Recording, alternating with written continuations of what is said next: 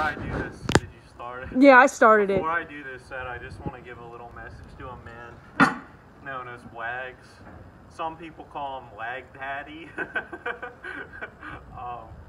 I just want to say to you, Wags, like, you know, you gotta stop with this rap music and, you know, hit the weights, buddy. Because you're not gonna get respect. You say in your rap song you want to be on top of the school. You're not gonna be able to get on top doing rap songs, alright?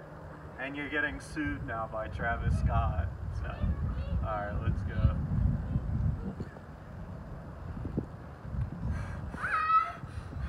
Hey, Patrick! Hey, guys. Hi, Morgan. Wags! Patrick. Woo! That's for you, Wags. Alright, this is set number 2 for a man they like to call Wag Daddy, also known as Wags. Not really sure, because like in his song he said, I want to be known as Wags and Wag Daddy, but then he said he didn't want to be known as Wag Daddy, so I wasn't really 100% sure. But outside of Wags, this is just a message for all you cookie cutters.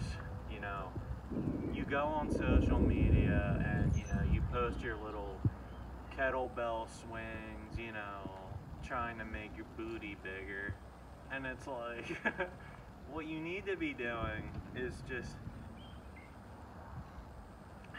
hitting the heavy weights.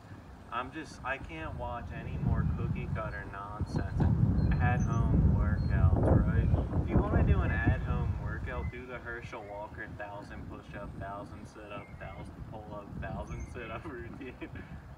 Not kettlebell swings to make your booty bigger.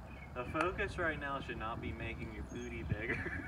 It should be pumping out set after set of the basic calisthenic exercises if you don't have weights. If you have weights, then just hit your heavy deadlifts, of course. Alright.